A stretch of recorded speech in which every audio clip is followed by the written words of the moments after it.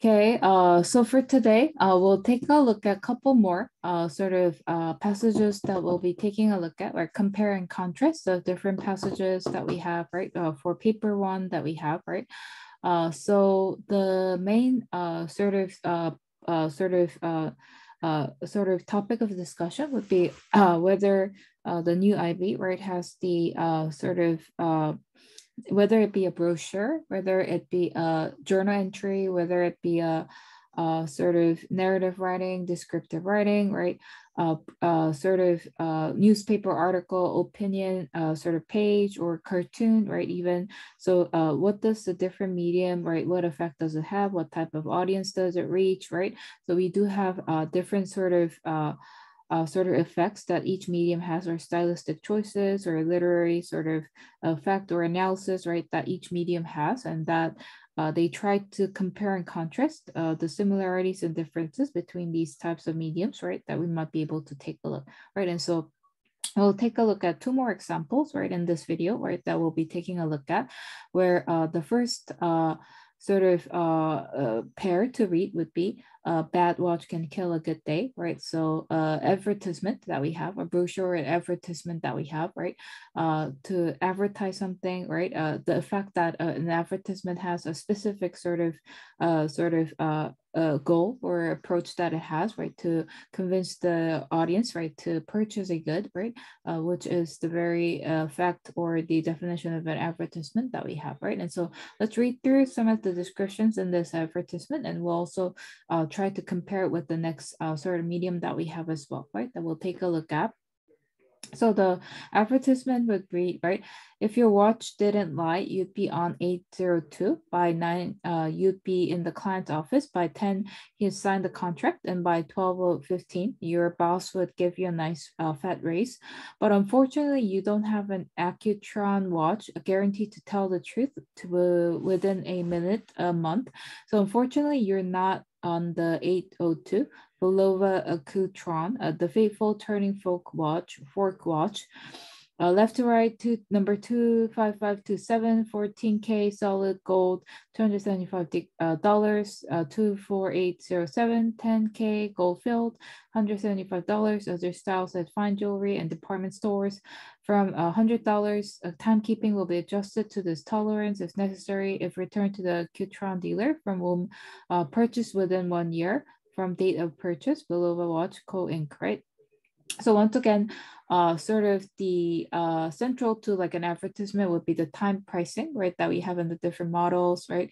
And also sort of the effects of that sort of watch, right, that we might be able to see, right? And so a bad watch can kill a good day. So again, the importance of having a watch, a good watch, right, in this sense. And so trying to convince the buyers, right, of purchasing this watch, right, that we'll be able to take a look, right? And so that will be the very effect of this advertisement that we have, right? Whereas the next sort of article that we have would be an independent sort of newspaper article that we have, the strange reason why men are wearing broken watches. So it will be sort of more sort of narrative or sort of based on a main idea that we might be able to find. Whereas the first would be sort of an advertisement purchasing, sort of convincing the buyers to buy this watch. The second would be sort of more sort of opinion based, right? An article, independent news article, right, that we have, right, that we may be able to find. And this article would be about do you believe style should be prioritized over substance? So again, whether it be style or substance, right? A discussion about an important sort of topic within watch, right? Wristwatch that we have, right? That we may be able to find, right? So the article, let's read through the article together and let's see what would be central here. So wearing a sleek watch isn't just about donning a fashionable accessory to complete an equally chic outfit. It's also about having a practical device close at hand that will help you keep track of the time as you go about your day, right? Well, there's now a trend among watch collectors to purchase stylish stylish timepieces that won't actually work, making them void of any useful function altogether. So what is the point of wearing a watch that, to put it frankly, is broken? According to the Wall Street Journal, it's all about prioritizing style over substance. Men's fashion editor Jacob Gallagher explains that men who follow this trend may have been inspired by artist Andy Warhol, who often wore a Cartier tank watch that didn't tell the correct time. I don't wear a tank watch to tell the time, Warhol stated in 1973. Actually, I never even wind it. I wear a tank because it is the watch to wear. So once again, whether it is of fashion or function or style over substance, right? These sort of questions are being raised, right? That we may be able to find, right? Luxury watches for hire in pictures that we have. So once again, while some may view the practice of wearing an inoperative watch as strange, others would argue that there is logic in keeping up appearances.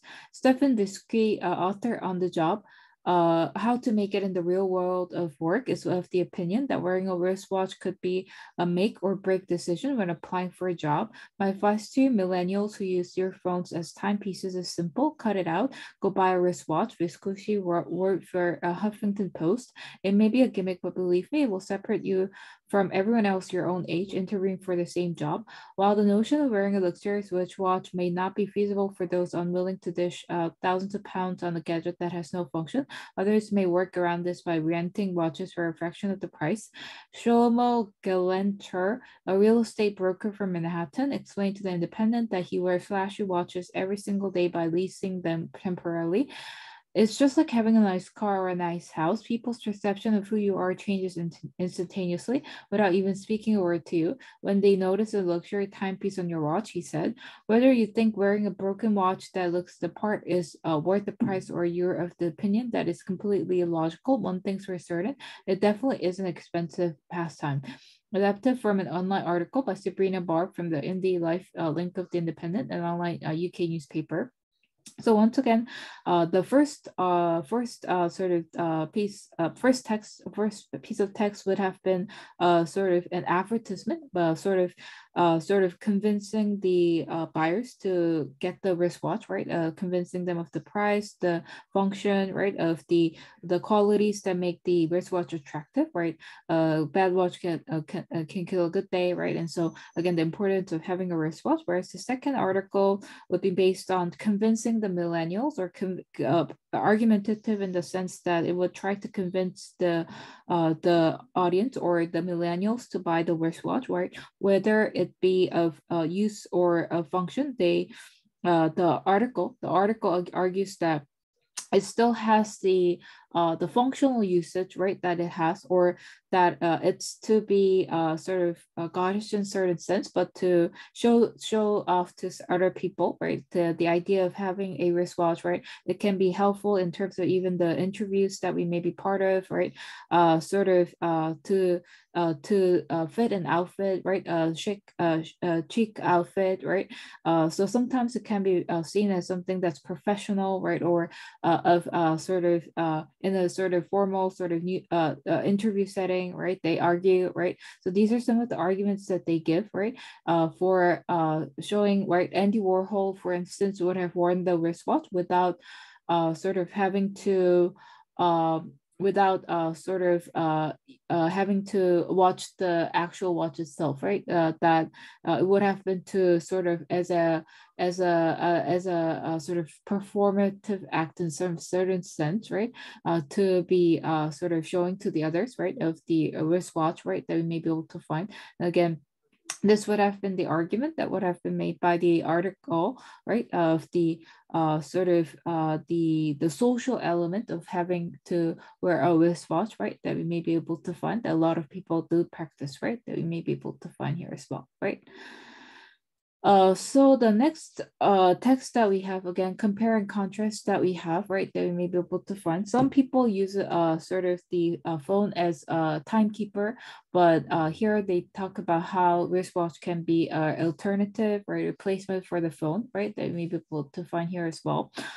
The next article or the next text that we have would be Helen Clark's eulogy for Sir Edmund Hillary. Again, sort of eulogizing or remembering, reminiscing Sir Edmund Hillary, whereas both texts would be sort of based on that. The other would be more sort of folktale or song-based, or this no, rhyme-based, where this would be more of sort of a narrative-based sort of article that we may be able to find. So we'll compare and contrast two of these articles, right, in a certain sense, side by side, and we'll take a look at these articles, right, together as a class as well, right?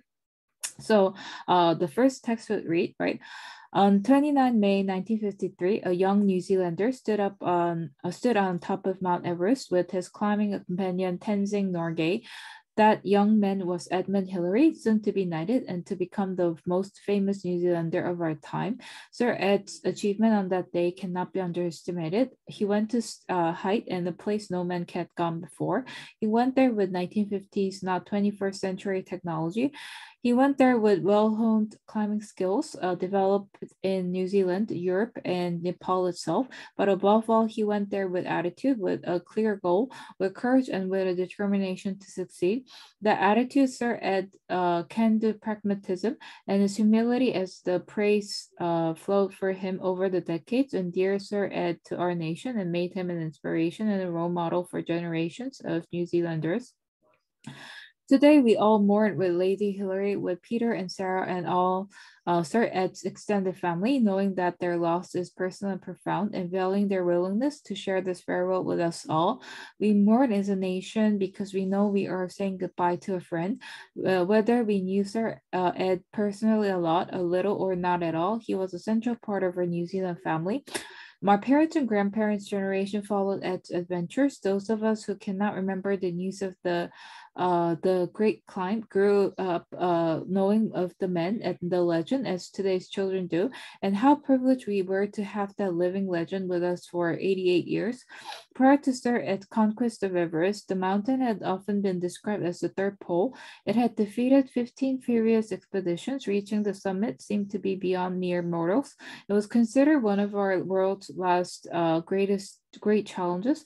So when the news broke of the ascent by Ed Hillary, a beekeeper from New Zealand, and Tenzing Norgay, a Sherpa from Nepal, it made headlines around the world. This was one of the defining moments of the 20th century and earned these two brave men their place in history. Then followed many other achievements of note. Earlier this month, the 50th anniversary was observed of Sir Ed's journey to the South Pole, when he became the first person to make the land a crossing since Edmundson and Scott. In Kiwi style, Sir Ed did the crossing on a tractor. From the early 1960s, Sir Ed began the work, which is his living legacy, founding the Himalayan Trust dedicated to the well-being of the Sherpa people in the high mountain valleys of Nepal and supporting the education of their children and the development of health services. Sir Ed lent his prestige as patron to so many good causes. Schools and other institutions, organizations, and facilities bear his name with great pride. And Sir Ed also served our country with distinction as High Commissioner to India, based in New Delhi, with accreditation to his much beloved Nepal. Sir Ed described himself as a person of modest abilities. In reality, he was a Colossus. He was our hero. He brought fame to our country. We admired his achievements and the great international respect in which he was held. But above all, we loved Sir Ed for what he represented: a determination to succeed against the odds, humility, and an innate sense of fair play, and a tremendous sense of service to the community at home and abroad. Sir Edmund Hillary's extraordinary life has been an inspiration to our small nation and to many beyond our shores. As individuals, we may not be able to match Sir Ed's abilities or strength, but we can all strive to match his humanity and compassion for others. His values were strong, they are timeless, and they will endure. May Sir Edmund Hillary rest in peace. And so once again, we do have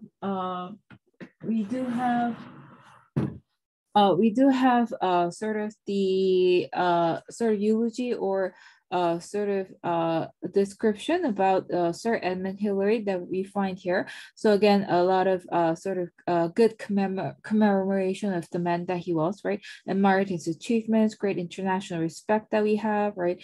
Humility, right? Determination to succeed, innate sense of fair play, service to the community, home and abroad, right? All these sort of great achievements that have been made by him, right? That we may be able to find here, right? Of the great man that he was, right? Of the great inspiration that he caused, right? Of how he was lauded by the people around him, right? That we may be able to find here. Whereas the next text would be, again, a ballad of Sir Edmund Hillary, once again, sort of utilizing him in a certain sense, but it'll be more of an auditory, audio file that we have here as well, right? That we may be able to find. Also a lot of rhyme scheme, rhymes that we may be able to find as well, right? So we'll take a look at this sort of poem as well, right? That we'll also be reading through.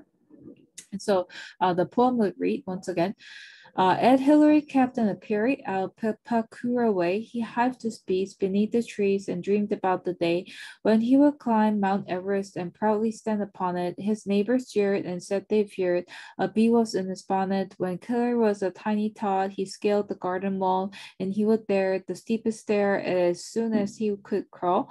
At school, he climbed the flagpole high and hung his cap upon it, not knowing yet that he would get a halo around his bonnet. When Hillary grew to man's estate, he still pursued his dream. One summer day, he sailed away with a mountaineering team. The world has hailed his conquest bold, so I'll make no comment on it, except that he got a KCB and a feather in his bonnet. Sir Edmund, he got married and assumed a parent's role, but he could not rest, so he went in quest of adventure to the pole. His death across Antarctic snows, he ran a race and won it. He brought to fame New Zealand's name in his fur-lined leather bonnet. Sir Ed so loved the Sherpa folk that for 20 years he toiled to build them schools and hospitals on their steep mountain soil. In every shrine an image hangs with Ed displayed upon it. It's not that odd, but that he's a god in a flower draped silken bonnet, right? So Macky, right, that we have here as well. So again, a lot of sort of rhyme scheme that we have, right? Bees and trees, for period day, Everest, bonnet, jeered, feared, right? Tot, sort of wall, there, stair, crawl, high, right? It, yet, get, bonnet, right? So the rhyme scheme that we have, right? Day away, right? Dream and team, right? It, he, ACB, bonnet, right? Fame and name, rest and quest, right? Snows, right? That we have toil, schools and hospitals, soil hangs upon it, right? God, bonnet. And so once again, sort of the rhyme scheme that we have, the image sort of shrined, right, as a sort of heroic figure, right? They may be able to find like a he's a god, right, in a certain sense, right?